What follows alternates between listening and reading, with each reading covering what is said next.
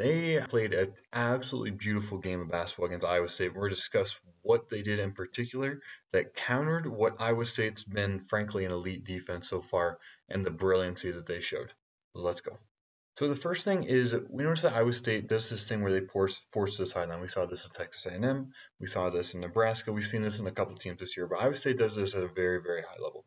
Okay, so Illinois, the essential way to counter this is to say, okay, we're going to go there because it requires you to put 2 defenders on the ball, and we're going to essentially use that to counter. Okay, so 3 is calm when he gets the ball down here and simply kicks it out where you have this 2-on-1 opportunity. And with this 2-on-1 opportunity, that's where you can exploit it to get open looks, a quick pass to the corner, and you have a good look from a good 3-point shooter right there. So then the second concept is Iowa State's whole defense, they're built upon trying to keep you out of the middle. So if you can run a little bit of action essentially to get you into the middle, then it creates a lot of opportunities. So this right here, you just force and take your defender with you, and then you kick it to the corner and force a little bit of a closeout. Because he's closing out, this player is going to have the advantage going downhill. And you take that advantage going downhill, going into the middle. And going into the middle is where you're going to cause issues, because that's essentially where they're not used to players getting, because they're trying to avoid that the entire time.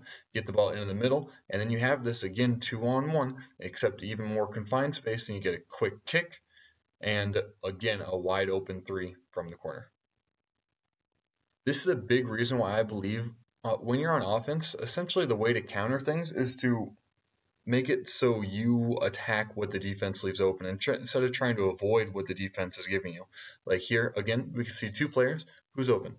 There. I mean, that's a tough pass, but like that's how you create the advantage. Okay, so you're calm in there, you swing it once, you swing it once more, and then this rotation is so difficult because you have forced this defender to choose between which of them he's going to guard, and that means one of them is going to be open, and a lack of another rotation means again another open 3.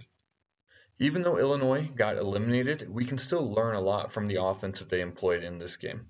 Okay, so again, we saw 2 players on the ball right here. That means you want to force them to be in rotation.